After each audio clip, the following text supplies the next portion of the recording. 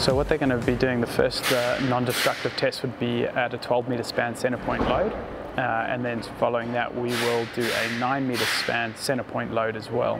To fill in the gaps outside of that, what they'll do is take all that data from the sensors attached to the truss right now and pump that through a structural engineering software, which will then allow us to fill out all the different meterage, deflections, loading, center point loads, and basically chart it all up, get your specs off that. You put them in. Yeah. Okay, guys, I think we're getting ready now.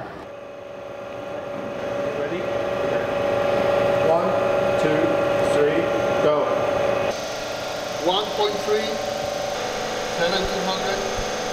2700. Stop.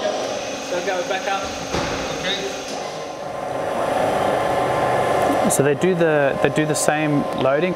They do that 3 times to set the truss, just in case there's slight bits of movement with the joints and stuff, which can create a bigger or smaller deflection.